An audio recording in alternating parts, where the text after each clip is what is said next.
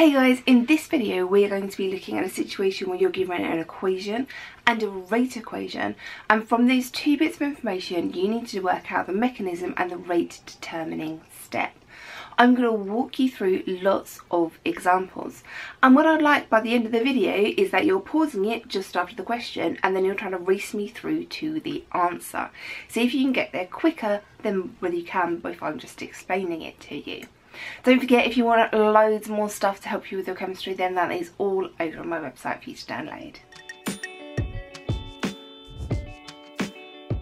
You might be asked to propose a reaction mechanism for a set of data, and the data you'll probably get given is the equation and then the rate equation.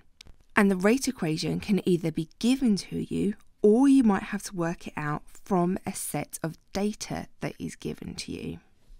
I'm going to take you through a set of steps and then work through a load of examples looking at rate mechanisms and rate determining steps. We're going to start by matching the reactants to either fast or slow, building up the equations, identifying the intermediates, and then at the end we're going to sort out the overall equation.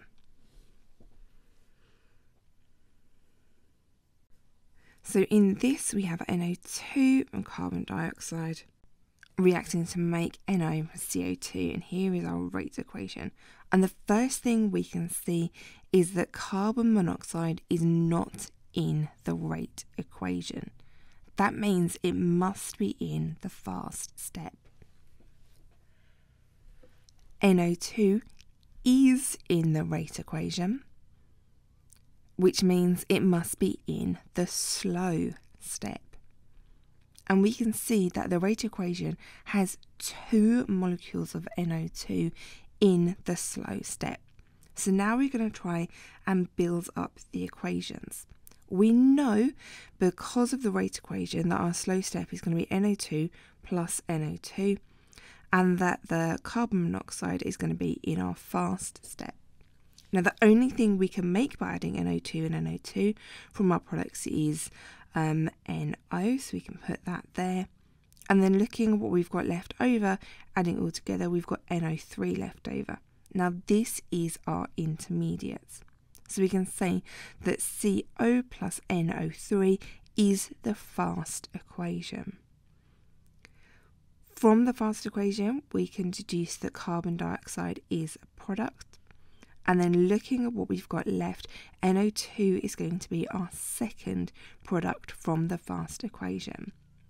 We can now add all of the reactants and products together to get our overall. And you'll notice that I'm writing these out separately. Instead of writing 2NO2, it's just going to make it a little bit easier for us to cross things off if everything is written out separately.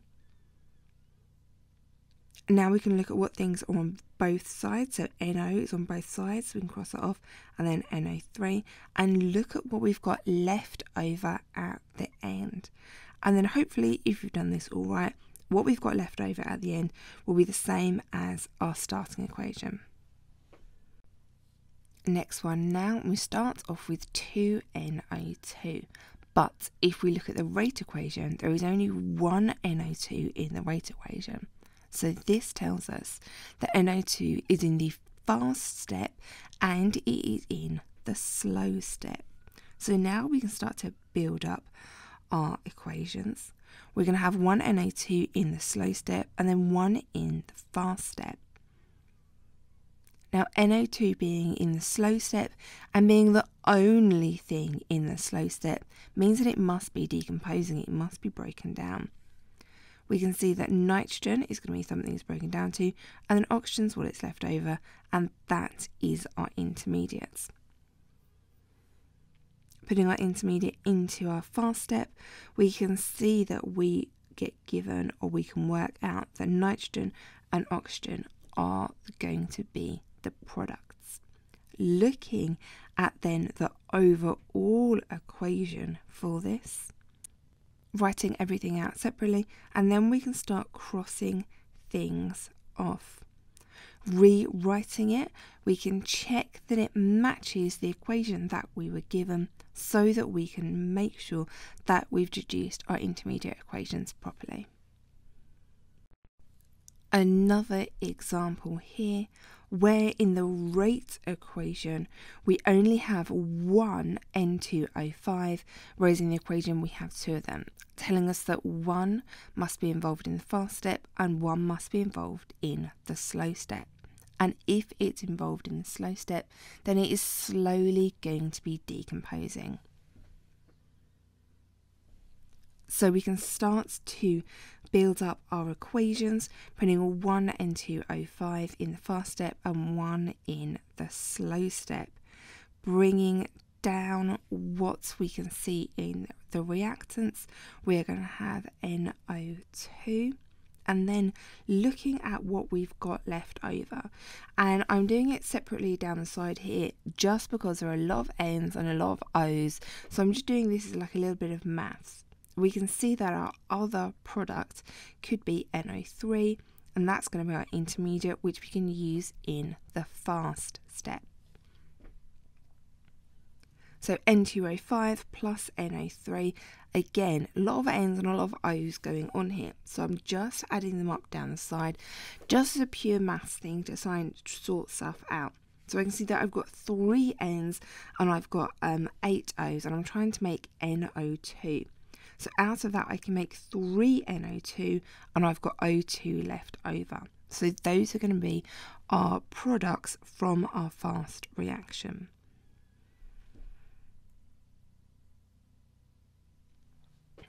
Adding everything up all together, and again writing everything out separately, so it's going to make it easier for us to knock off things, to knock off intermediates, just so that we can make sure we're not missing anything out. And we can see that NO3 is on both sides, so we can cross that out. Then we can rewrite the equation as the final overall equation and check that it does match the equation we were given at the beginning. In the rate equation for this example, we have hydrogen and ICl. So we can see that one ICl is in a fast step and one is in the slow step. This makes it nice for us to start building up the equations. So our slow step is going to be H2 plus ICl, and our fast step is going to have ICl with an intermediate. Now, if we look at the products of the overall equation, we can see HCl, and we can bring that down to be a product of our slow step. And looking at what we've got left over, HI is our likely intermediate in this circumstance. We can take that intermediate and put it into the fast step, and then look at our products again. We want to end up with 2 HCl, so there's another HCl here, and then I2. Writing out the overall equation, I just want to point out to you the way that I've been really careful writing my I's, my C's and my L's, so that it clearly differentiates what an I and a lowercase l is. I know some people that uppercase I's and their lowercase l's look basically identical, but please, for the exam, make them look very different. Now we can start crossing out intermediates and rewriting the equation so we can check that our overall equation that we've deduced from the mechanism and the rate determining step looks the same as the equation we started off with at the beginning. Now this rate equation is slightly different. You'll notice there's something in the rate equation that isn't in the equation. This means it is an intermediate. And then the intermediate plus oxygen must be in the slow step and the NO must be in the fast step. So previously we've had our slow step go being first and then our fast step afterwards. But because we know we have an intermediate in our rate equation, the slow step must come after the first step. So we're going to start with our first step being 2NO. they can only go together to make N2O2, and then we don't have to work out what our intermediate is because we've been told it up here. We can add those together, and then we are going to get 2NO2 at the end. Once you get your head around the fact that you've been given the intermediate, this is actually an easier example than the other ones. Again, writing everything out so we can see what we've got, and then crossing off our intermediates.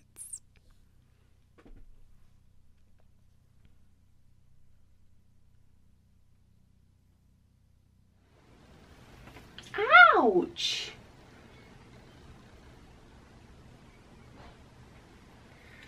This is why in some videos I have unexplained scratches.